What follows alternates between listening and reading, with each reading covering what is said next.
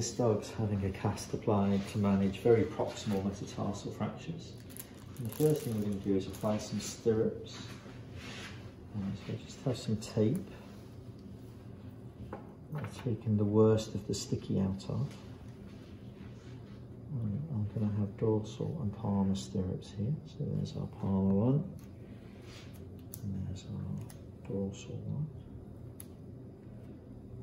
And I'm just using a little bit of bandage wrapper just so this tape doesn't stick to itself, because that's a bit of a nightmare when that happens. Okay. And we're going to use some 5cm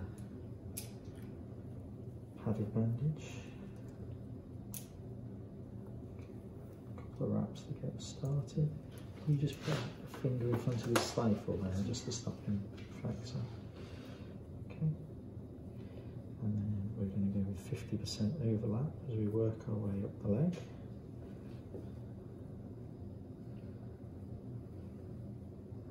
I'm going to try and keep this at a standing angle. When you get to the hock, you can just put a bit of a tear in the top and at the bottom, and it just helps the bandage sort of come around the corner.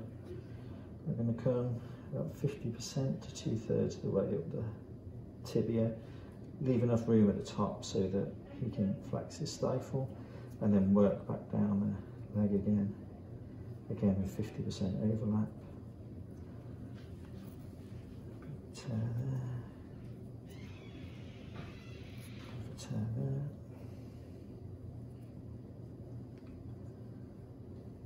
So that essentially gives us 4 layers of padding, which actually I'm quite happy with in this dog. So that's us for that. Okay, and then with this style of bandage, because I want to apply this quite tightly, but I don't want to run the risk of any tourniquet effect, I use a slightly wider bandage. So I use 5cm for the foam. I'm using 7.5 for this. If we used 5cm here, in theory at least, there's an increased risk of having a tourniquet effect.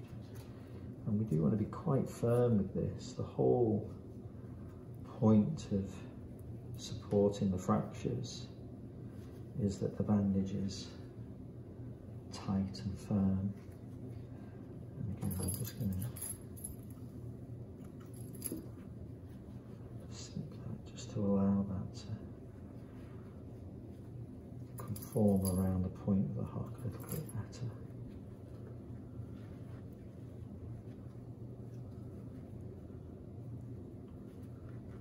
Leave a bit of foam at the top. Come back down the leg.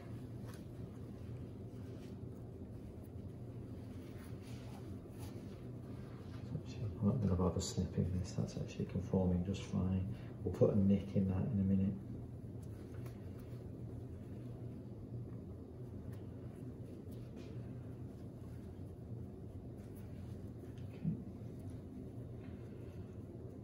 That.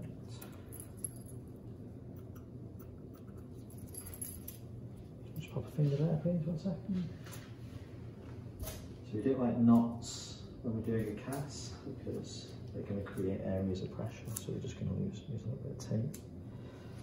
And this is the point at which apply these stirrups. So there's our dorsal stirrup, twist right at the base, good bit of firm proximal pressure. Starts to reveal those central toes, and that's where we want this bandage to stay, so we can just see and feel those central toes. Okay.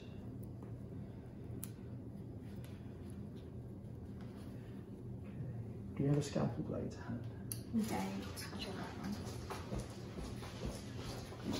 Next thing we'll do here is get a scalpel blade. 50. Sorry? 50. Perfect. There you go. The 7.5cm casting material there, sorry, is only 5cm. Another one going to come in the order. I put it in with that stuff there. I didn't actually look at anything. So that's just a little nick over the point of the hock. just because that's a pressure point where we might develop a pressure sore. Yes, perfect, thank you. So now we're going to get the plastering material.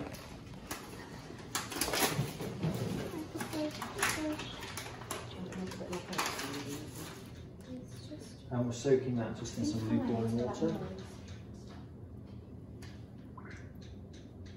So the hotter this is, as I understand it, the quicker this will go off. You don't want it to go off too quickly. We don't want that too wet because we don't want us to be soaking the bandage. Right, now, we want to make sure that this isn't going to dig into the toes when he extends. We want the bandage to be touching the floor when he weight bears, but we want to be able to see those toes.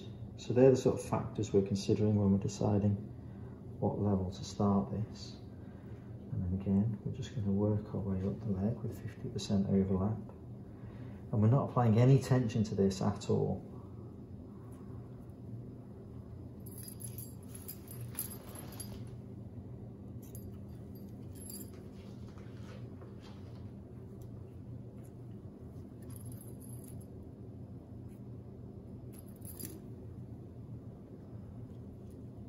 I'm going to leave that bit of foam above the cast, just as a bit of padding, so it's not digging into the leg. And then we start working our way back down the leg again.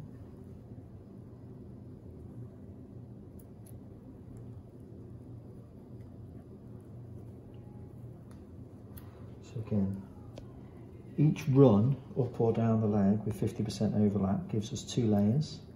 So a run up and a run down gives us 4 layers of casting material. Okay. So that's that. Now, I'm just going to wet my hands. Should I wash my scissors? Sorry? Should I wash my scissors? You can wash your scissors, yeah. And now we're just going to mould this. So make sure we've got this in a nice standing angle.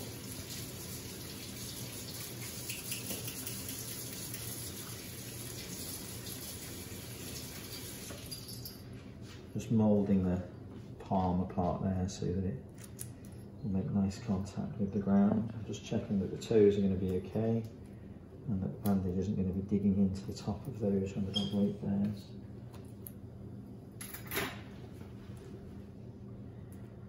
Don't use your fingers, don't pinch it in because then you'll create pressure points. So we're just using the flat of our fingers and the palm of our hand, just making sure that this is all in nice areas of contact.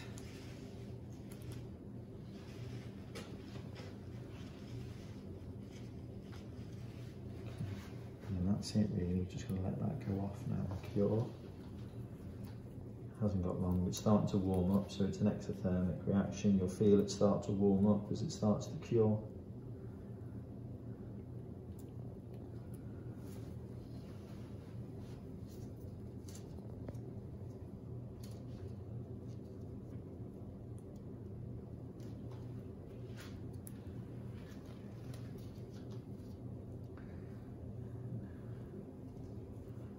Pull that foam down. Across the top, a little bit of padding around the top of the bandage.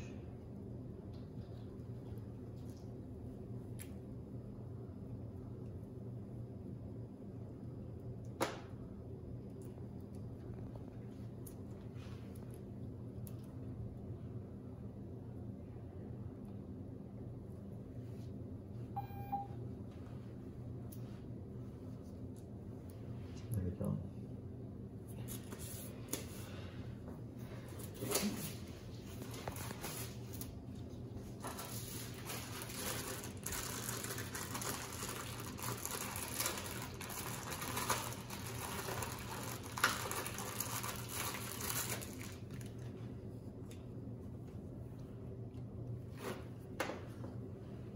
It doesn't necessarily need to be covered, but I'll generally cover this now. Bit of vet wrap.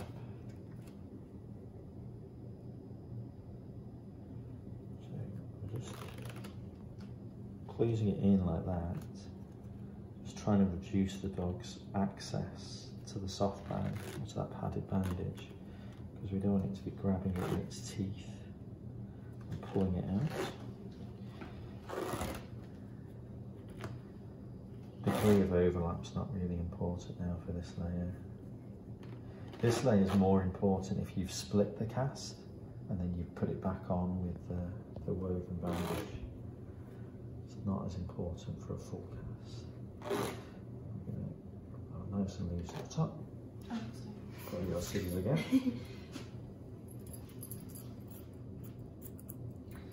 And again, just to stop the dog having access to that padded bandage, I'll tend to tuck that in a little bit.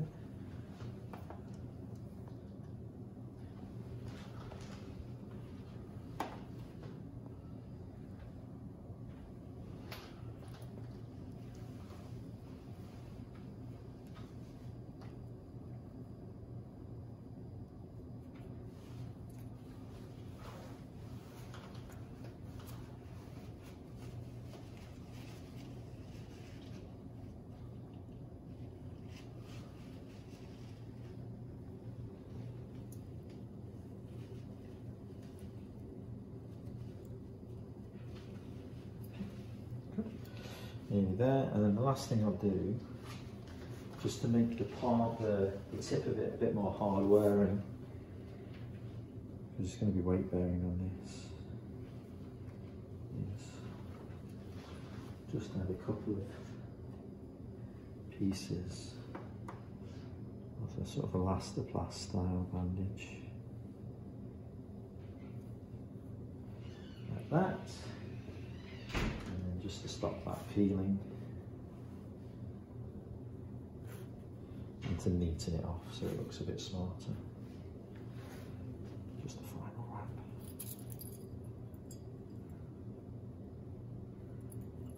Okay.